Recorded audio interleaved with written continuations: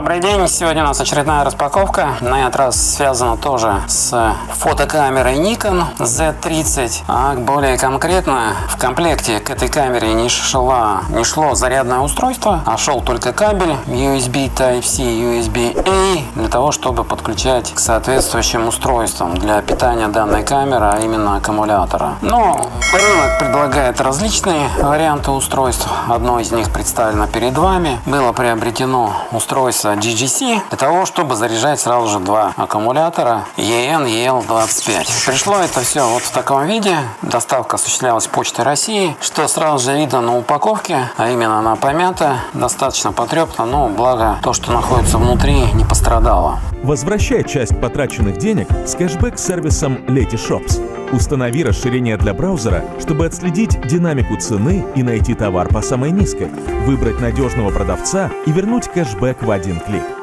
Letyshops. Итак, давайте смотреть, что находится у нас там, все ли живо и тому подобное. Вот такая вот упаковочка. Здесь представлена на нескольких языках. Говорится о том, что для Nikon, для аккумулятора EN EL25 здесь различные предупреждения о том, что по перегреве, различные пломбы и так далее, о том, что это продукт именно JJC. Кстати, несколько продуктов у меня есть. Был один печальный опыт с рукояткой для того же самой фотокамеры. Можете посмотреть на моем канале. Есть бленда и есть еще водонепроницаемый картоприемник. Так, здесь вот показаны характеристики. Здесь говорит о том, что нужно напряжение постоянного тока 5 вольт, 2,2 ампера. Это минимум. Ну и выдает она на каждую, соответственно, аккумулятор из двух. Это 84 вольта плюс-минус 0,15 вольт и 600 миллиампер плюс-минус 50 миллиампер. Указаны размеры. Сделано же из пластика. Дальше есть кабель на 40 сантиметров. Ну и то же самое продублировано даже на японском языке, то есть английский и японский. Ну и здесь вот пока продемонстрировано, для чего это все у нас дело служит. Можете сделать паузу и посмотреть, снизу ничего. Да, ну и вот такая вот упаковочка, потрепанная жизнью Почты России. Там все это дело пришло. Так, внутри у нас находится силикагель. И здесь еще какая-то бумажка. Здесь на китайском языке, а здесь указано, какие элементы, свинец, ртуть, кадмий, ну и тому подобное присутствует. Ну, в данном случае присутствует только свинец внутри. Так, это мы сейчас все спрячем и поставим сюда. Здесь вот пришел кабель, так называемый удлинитель. Здесь хорошо все снимается. Ну, где-то около 40 сантиметров удлинитель этот. Ну, здесь USB, так называемая мама-папа, то есть розетка и вилка, соответственно. И вот что из себя представляет зарядное устройство. Вот такого вот плана. Здесь опять приводятся характеристики основные. Можете посмотреть, поставив на паузу. Так, вот такое вот зарядное устройство пришло. Ну и здесь вот хорошо уложено. То есть, если вам хватает данного кабеля, где-то около 15-20 сантиметров, то можно использовать его. Здесь тоже USB-A у вас вилочка. Вот такого плана. И давайте проверим удлинитель. Не до конца туго затягивается. Так, ну и в результате у вас получается вот такой вот длины идет. Ну, где-то около 60 сантиметров. Использовать данное зарядное устройство рекомендую с зарядкой у Green. Здесь у меня один вариант представлен. У меня также на канале есть еще два варианта, там с тремя выходами для того, чтобы сразу же заряжать. Но пользоваться можно выходами вторым либо третьим. И причем при одном, чтобы обеспечить условие, что 5 вольт и более 2,2 ампер. Ну и либо вот это вот зарядное устройство. Здесь 5 вольт, 3 ампера выдает. Хорошо, отлично подключается. И можно заряжать сразу же два аккумулятора. Так, ну и давайте сейчас проделаем, посмотрим, как это все дело функционирует. Здесь вот, кстати, продемонстрировано о том, что если один раз мигает, то это 25%, если два раза мигает 50%, ну 75, три раза мигает, ну а 100% горит постоянно. Светодиод на каждом из отсеки для первого аккумулятора и для второго аккумулятора. Итак, давайте посмотрим. У меня уже аккумулятор здесь установлен. На этом сейчас подключим. Ну, как видим, здесь вот демонстрируется о том, что 100% у нас заряжен аккумулятор и готов к использованию.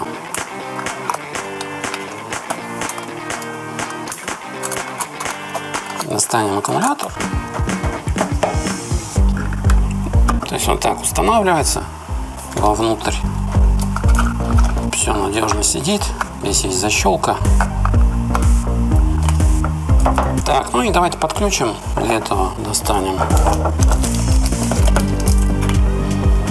И вот у нас демонстрирует 3 мигания. Это говорит о том, что у нас 75% заряжено данный аккумулятор.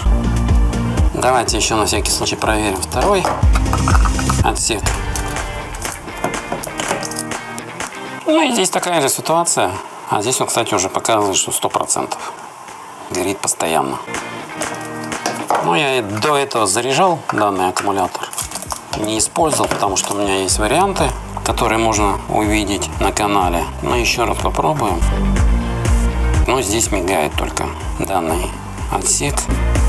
Пока не говорит, что заряжено на 100%. Пока говорит о том, что где-то 75% заряжено уже.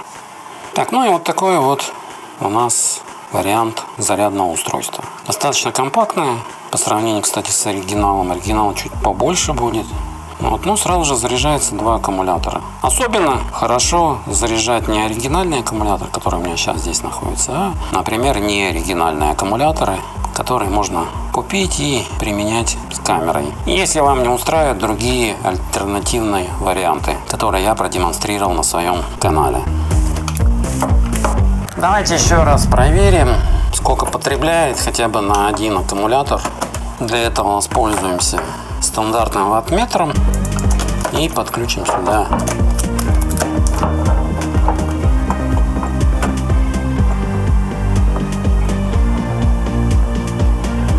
Итак, потребление у нас 0, потому что у нас вышел на 100%.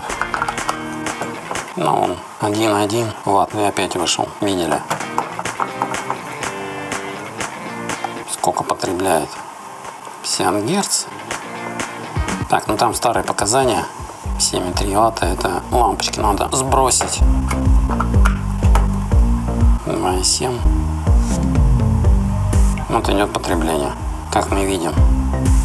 Мигает. И все. 0 потребления. Так, и давайте еще один момент замеряем. Но сразу же хочу сказать, что это все бытовые приборы, поэтому доверять им особо не надо.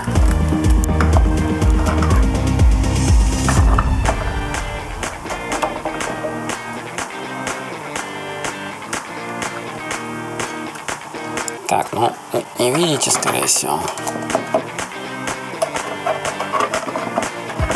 Давайте вот так.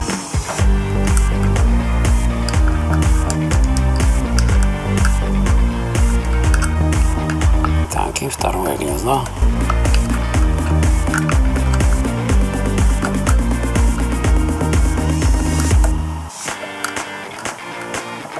Так, вот потребление.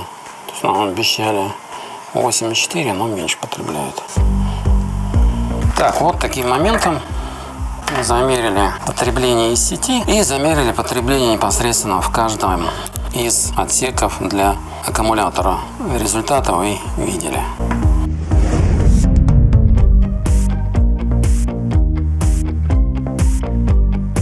Зарядное устройство JJC для аккумуляторов Nikon EN-EL25. Причем заряжать можно сразу же 2 аккумулятора. Каждый делает свой осознанный выбор. Я свой осознанный выбор сделал. Информацию предоставил о зарядном устройстве JJC на 2 аккумулятора EN-EL25 вам. Выбор только за вами. Всем спасибо за внимание. Кому это было полезно, всем удачных покупок, распаковок. До следующего видео и до свидания.